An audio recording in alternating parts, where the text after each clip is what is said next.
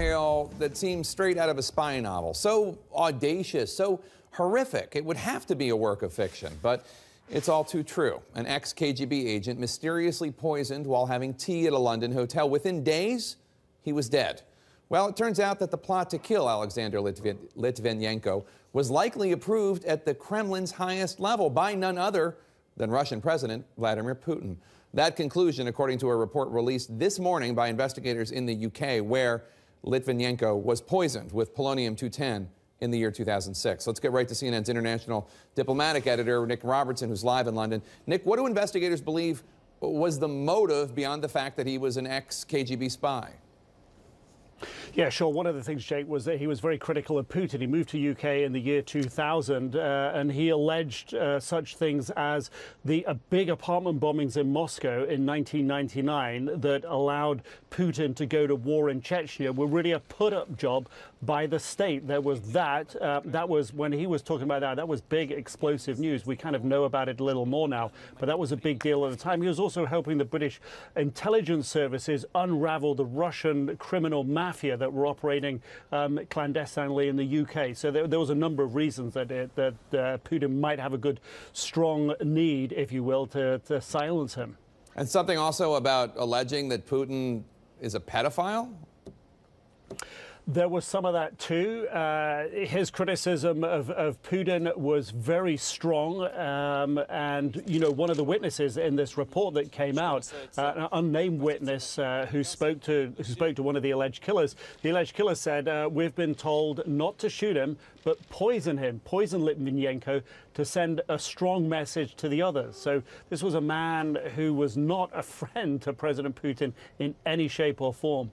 So, but is there evidence linking this to Putin directly? There's no smoking gun. There's a lot of, if you will, circumstantial evidence. There are a lot of things that the investigation points to. It says, look, the polonium-210, this radioactive poison that was used to kill Litvinenko, it could have only been made in a nuclear reactor. Nuclear reactors in Russia are under the control of the Russian state. But for the poison to get out of the sort of atomic energy agency there and into the hands of the intelligence services would need to be done by somebody who was overarching and above both of those. Now, in the sort of back-covering way that the bureaucracy works in Russia, the assessment is that could have only been done by Putin. It is a track record of other critics being apparently silenced by being killed. So there's a lot of other details as well, but that's a principal one. And Nick, quickly, if you could, have the Russians responded to this? Sure. The Foreign Ministry is saying, look, this is politically motivated by the British government, that there were some secret details that weren't made public in this inquiry. That was because of the association with the British intelligence services by Litvinenko. But they're really pouring cold water on it. They're not about to hand over the alleged killers. The alleged killers themselves are saying this is not true. We're innocent. I guess we expected that. Nick Robertson, thanks so much. It was the shocking murder of a prominent Russian dissident seen here dying in his hospital bed, and an act of nuclear terrorism, say British officials, in the heart of London, just yards from the U.S. Embassy. Now a British investigation has found that the two Russian secret agents accused of the murder, quote, probably acted with the approval of Russian President Vladimir Putin.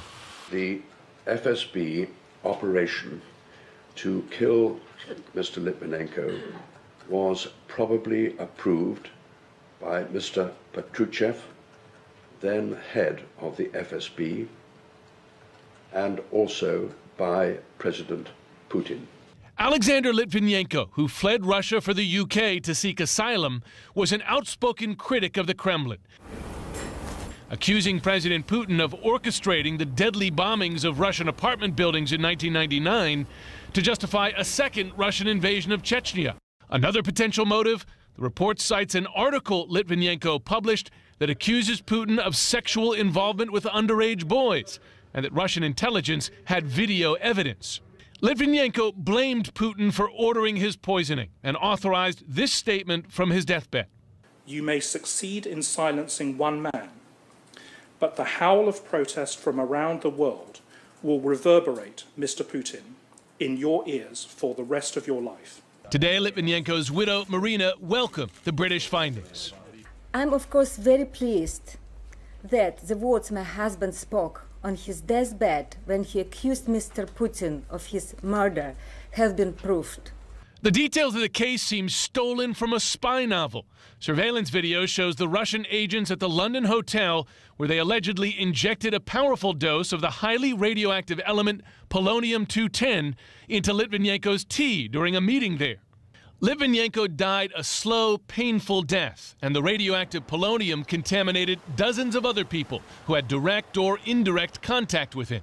This was a blatant and unacceptable breach of the most fundamental tenets of international law and of civilized behavior.